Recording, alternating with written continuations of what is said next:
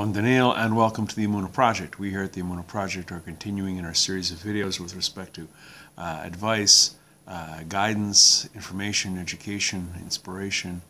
And I was thinking this morning about the idea of setting the appropriate structure to the priorities in our lives and how to distinguish between what's really important and what's a distraction. And I'm reminded of the analogy of a man who every day crossed the border between two countries, and he had a wheelbarrow full of dirt.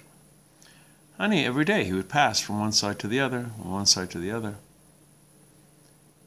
The guards became suspicious, and they figured, this guy's up to something. He's smuggling something. So they would stop him, and they would go through the dirt.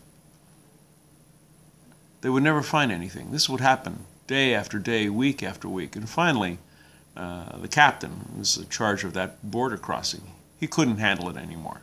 He couldn't take it. He knew the guy was smuggling. So he goes up to the guy and again sifts through the dirt, doesn't find a thing. And he says to the man, listen, I will promise that no consequences will come of this, no charges, no arrests, but I've got to know. I know you're smuggling. How are you doing it? What are you doing? And it went back and forth, and the guy gets as many assurances from the captain as he can that he's not going to suffer any consequences if he should tell him. And so finally the man says, well, okay, I'll tell you.